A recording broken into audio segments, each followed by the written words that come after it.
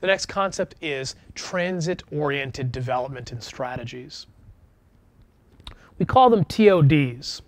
And in essence, a TOD creates mixed-use, higher-density communities that encourage people to live, work, and shop near transit services and decrease their dependence overall on driving.